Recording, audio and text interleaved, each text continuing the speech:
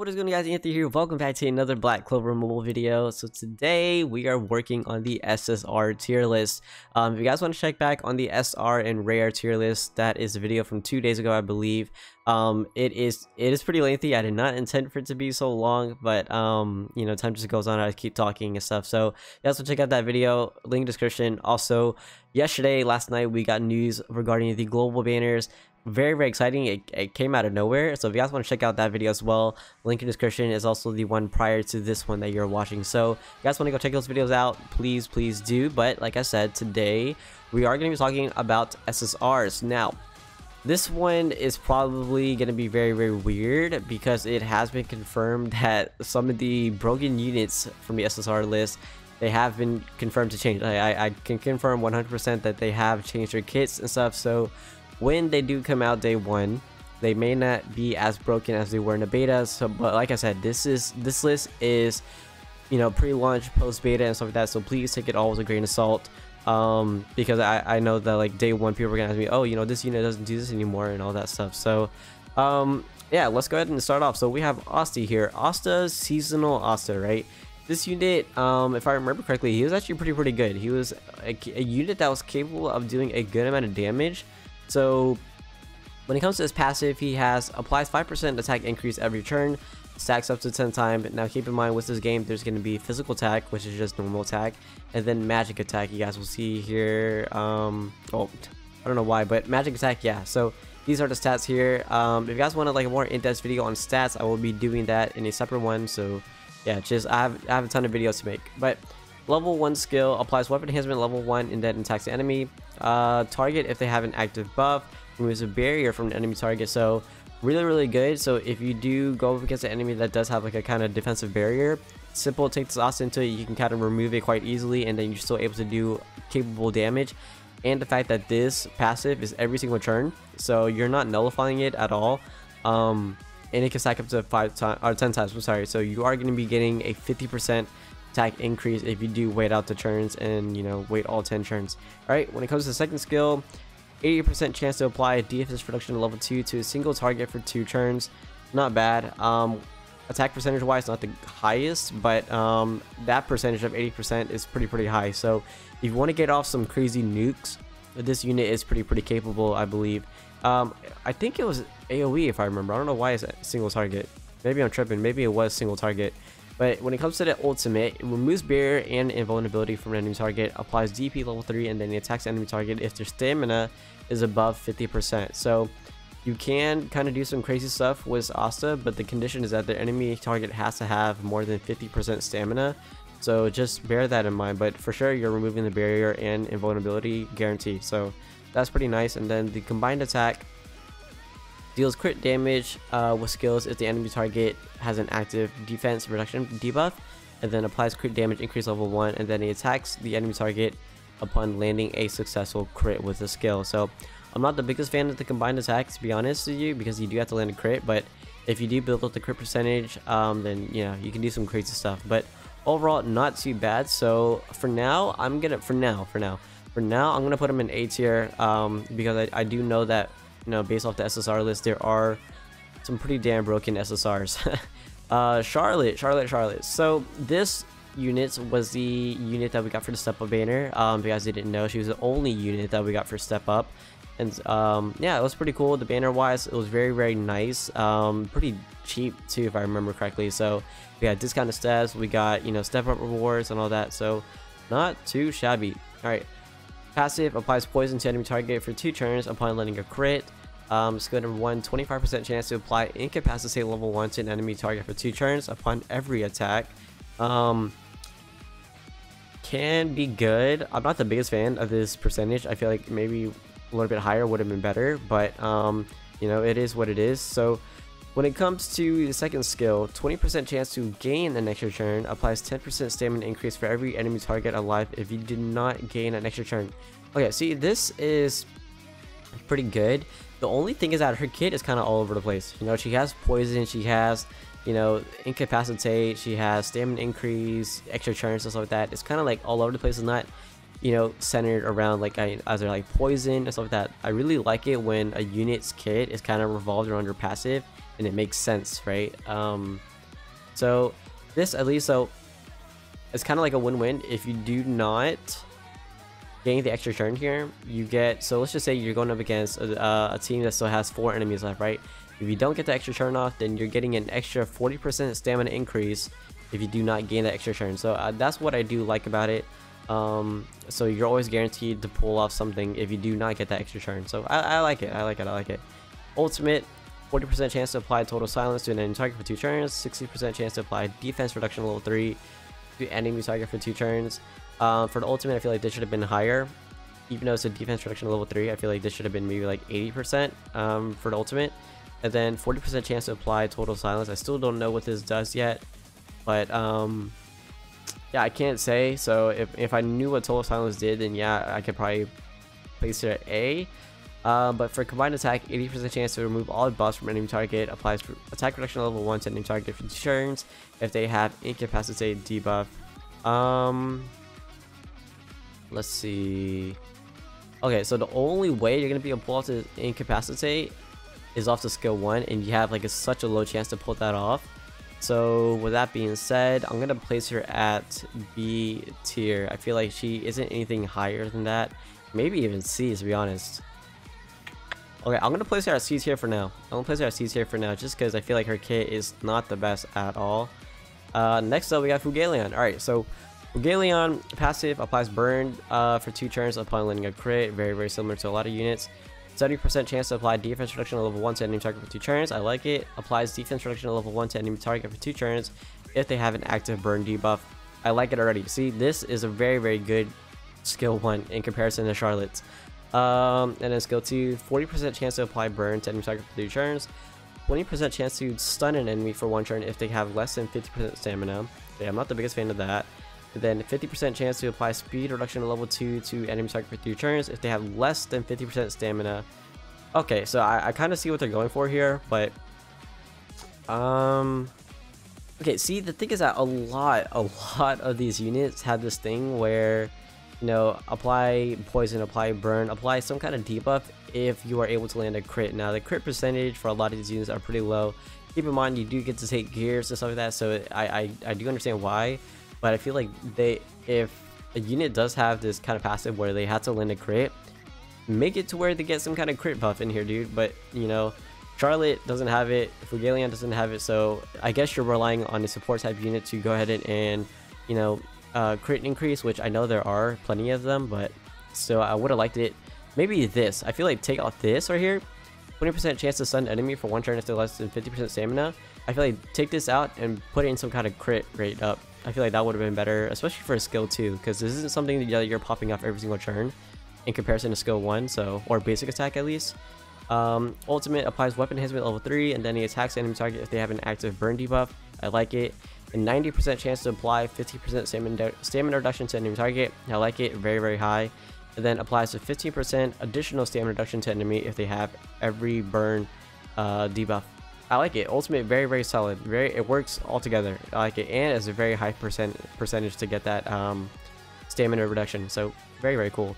Combined attack applies burn to enemy target for 3 turns if they do not have the burn. I like it. This is guaranteed, by the way, just FYI. So if you pull out the combined attack, you're guaranteed to get the burn off for 3 turns. Very OP in my opinion. And then applies weapon enhancement level 1, and then he attacks the enemy target if they have an active burn debuff. So perfect. Combined attack, proc this off, do a weapon enhancement level 1, and then you could do like a skill 2. Perfect. You can do a solid amount of damage. Alright, next up, Fugaleon, I'm gonna put you at A. I don't think you're S tier yet. Moving on. Jack the Ripper. Alright, sorry about that. I have no idea what the heck happened. Alright, moving on to Jack the Ripper. Now, when it comes to his passive, he applies 3% crit percentage increase every single turn, up to 10 times. So pretty much he can get up to 30% crit rate increase, which is pretty nice. And then when it comes to skill 1, applies maximum HP reduction equals to 30% of the damage done to enemy target. Not the greatest, if I remember. I don't remember how good the skill is. I used him a few times, but I actually don't remember how good he is. I'll have to check back, but for now, I don't think that's crazy as how I think it is. Skill 2 applies bleed to enemy target for 2 turns after every attack. This is a guarantee, by the way, so that is very good. And then special applies 20% crit damage increase, and then attacks the enemy target for every active bleed debuff they have. This is super good. Super duper good. I mean, like, his kit works very well. It's all kind of like jumbled together except for the first skill.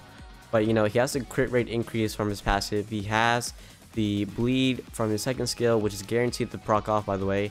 And then he applies a 20% crit damage increase, which is guaranteed to happen for every bleed debuff your enemy has. So he can do some crazy numbers, dude. Then when a combined attack applies DP level 1 to enemy target, and then attacks applies 2 bleed debuffs for every 2 turns if the enemy target has no bleed.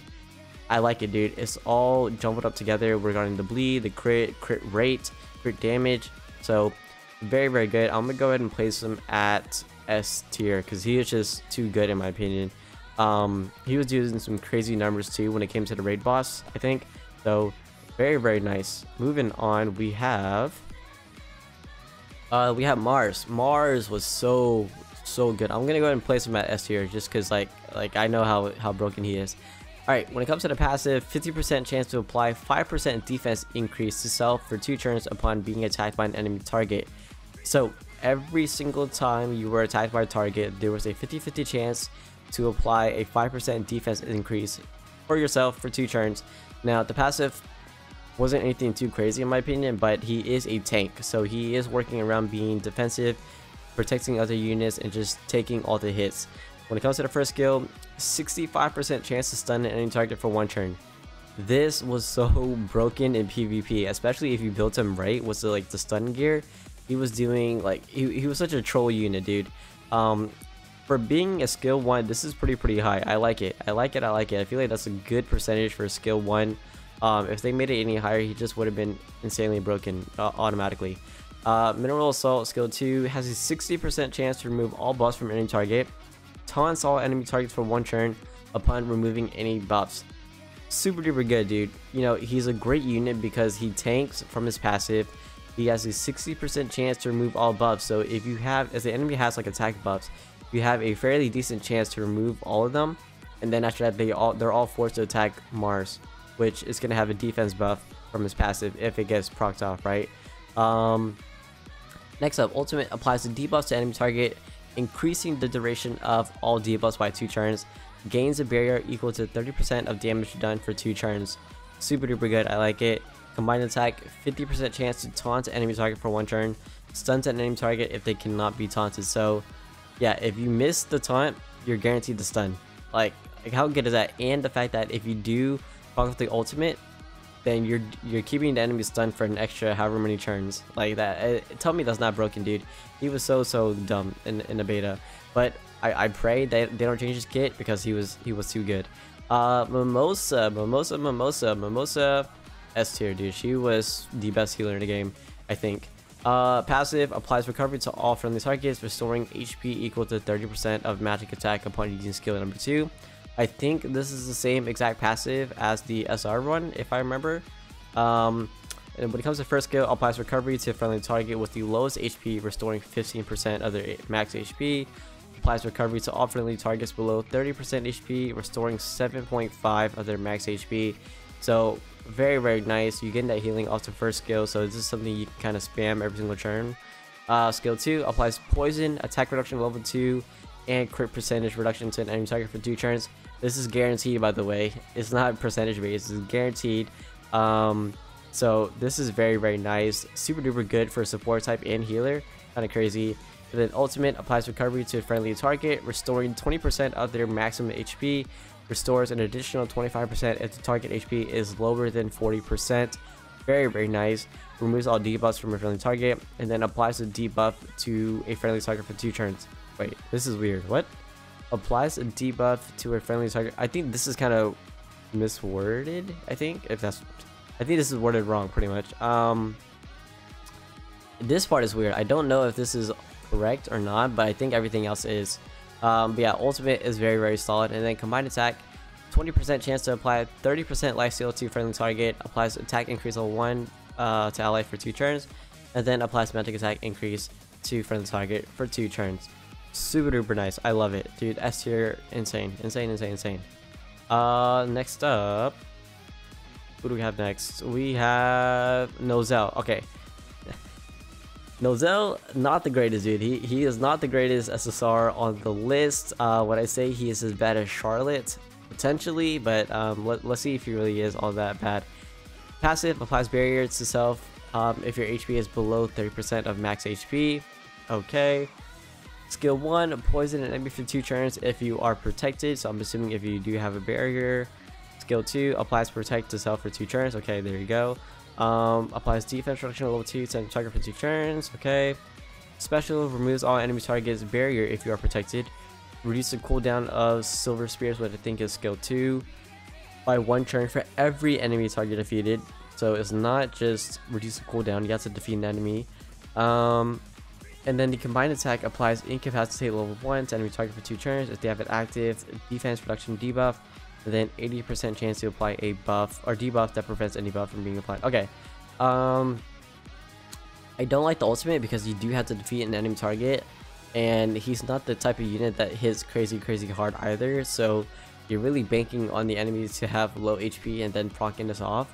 I like the whole protect thing. He is like kind of like playing a tank, or not really at all actually, but he's kind of just there to protect your unit. So I would say the Ssr Noel is even better than Nozel. So I'm gonna put him at C tier just because I feel like he's on the same wave as Charlotte, as like not being all that great and stuff. But I mean, if you do get him, he isn't as bad as Charlotte, I think. I mean, if anything, I'll just move on to B tier, just because you do have to protect, so you can kind of, you know, tank some damage, if that makes sense, and then you can do apply some debuffs. So he's a pretty good, or very mid actually, support type unit, based off his kit here.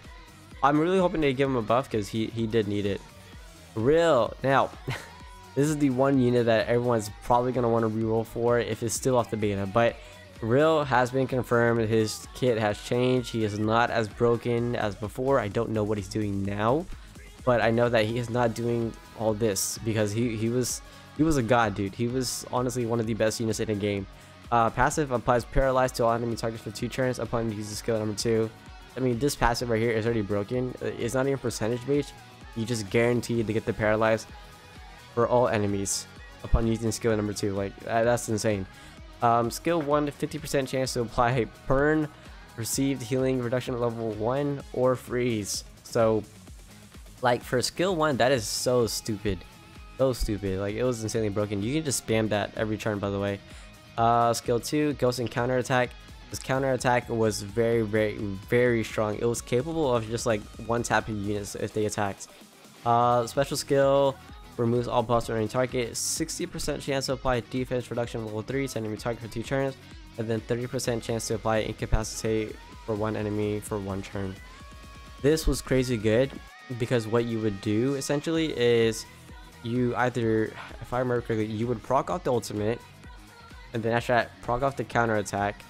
If they attack Real, it's a GG. And then you do the combined attack, applies crit percent increase level 1, and then it attacks the enemy if they have active debuff. 80% chance to apply debuff to enemy for 1 turn, to enemy target for 1 turn, preventing from any buffs from being applied. I love it. Based off this list, he is S tier, but I know for a fact his kit changed, so he could go down to A or B, but who knows? Maybe he's still S tier. I don't know. When it comes to Sally was actually a pretty good support type unit, and I actually used her a lot. Passive is applies 5% damage increase to all friendly targets for 2 turns upon using skill number 2. Very nice. Skill 1, 25% chance to poison enemy target for 2 turns after every attack, so I believe it's the same skill as Charlotte. Skill 2 removes all friendly target debuffs after transferring your debuffs to an enemy target. This was so good. This was so good.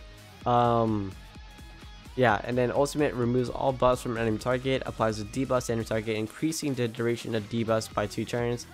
Combined attack, 20% chance to apply crit percentage increase level 1, and then applies attack increase and magic attack increase.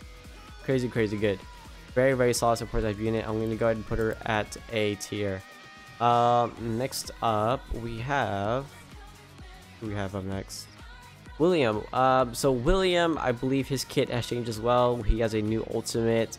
So I'd be surprised if he's still doing the same thing, because I think from what it looks like, he is more offensive. This William wasn't as offensive as the one we had in the beta. So passive applies 10% healing, receives healing increase to all friendly targets. Very, very nice. 40% chance to apply defense increase level 1 to all friendly targets. So very, very good. Yeah, 40% is not bad for skill 1. Skill 2 transforms the enemy target to a tree, so pretty much just a free stun. Applies stamina exhaustion to enemy target and then gains 50% stamina increase. Very, very nice.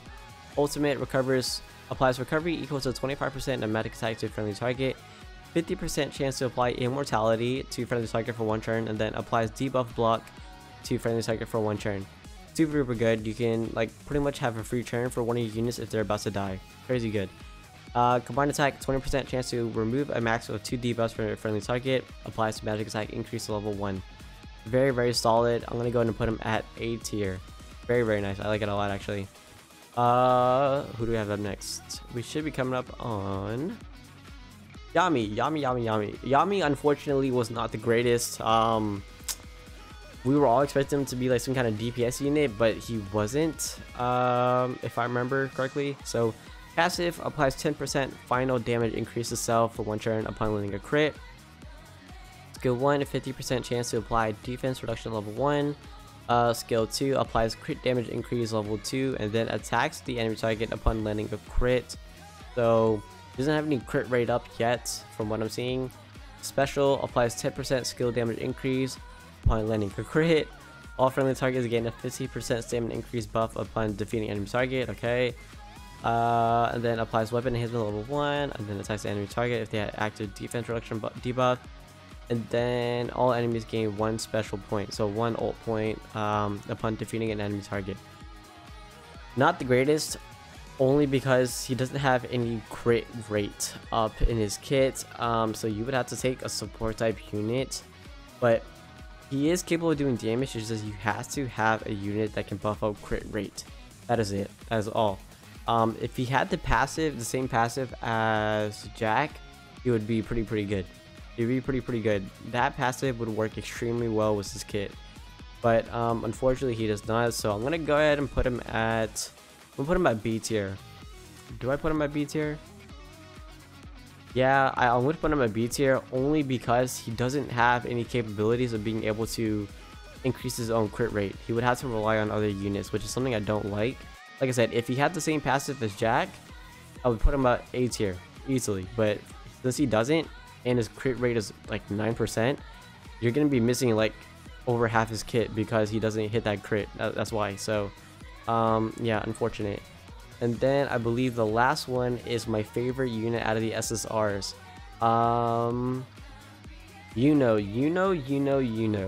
Seasonal S tier. If I had to place him in order, he would be number 1. This I made a whole video about him. He is the best AoE DPS unit to have on your account, guaranteed. He was doing insane damage. Like, I don't remember how much I was doing, but I have a whole video that I did for him. He was doing stupid numbers. Passive, same thing as Asa, except for its magic attack instead of physical attack. Skill 1, transfer 1 debuffs to an enemy target. So very nice. So if you do have a debuff on simply transfer it over to enemy target. Nice, chilling, guaranteed. Skill 2, 50% chance to apply incapacitate level 2 to enemy target for 2 turns. Ultimate applies weapon enhancement level 3 and then attacks the enemy target if they have an active debuff. Applies defense penetration at level 3 and then attacks the enemy if they have an active buff. So the thing was this is that I believe who was it? Was it Real? I think Real and were a great combo just because Real's ultimate allowed you to do some crazy stuff. But the reason why you could do such great damage is because you have weapon enhancement level 3 and then defense penetration level 3. If they have the buff and the debuff, you're doing stupid damage. And then the combined attack reduces the cooldown of Swift White Bow by 1 turn upon defeating enemy target. Applies weapon enhancement level 1. If they have the incapacitate debuff, which they will because of the skill 2, which has a 50-50 chance of being hit.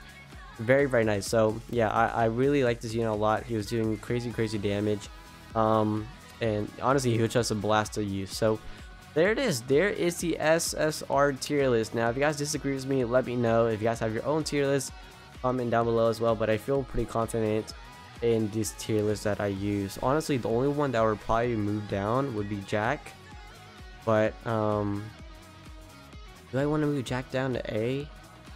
I'm gonna move Jack down to A just because I feel like he's not on par with the rest of these broken units. But everyone else, I feel pretty confident about where I placed him. Unfortunate for Charlotte. Hope she gets a buff. For real, please keep him the same. I loved him. He was such a fun unit to use. And yeah, but I'm gonna end it there. Y'all take care. Have a good one. And I shall see you later. Alright, take care.